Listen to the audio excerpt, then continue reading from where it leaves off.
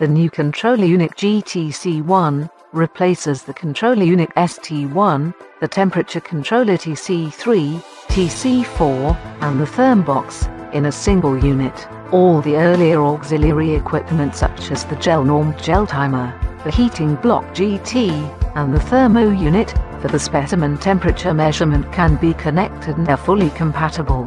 Particular attention has been given to ensure that operating the equipment will be as simple as possible to use. Following customer feedback, the facilities for processing the measuring data are incorporated in the basic instrument without the need for auxiliary equipment. The test data is received by the GTC-1, and if desired, the test measurements can be transferred to an USB stick for further processing using Microsoft Excel.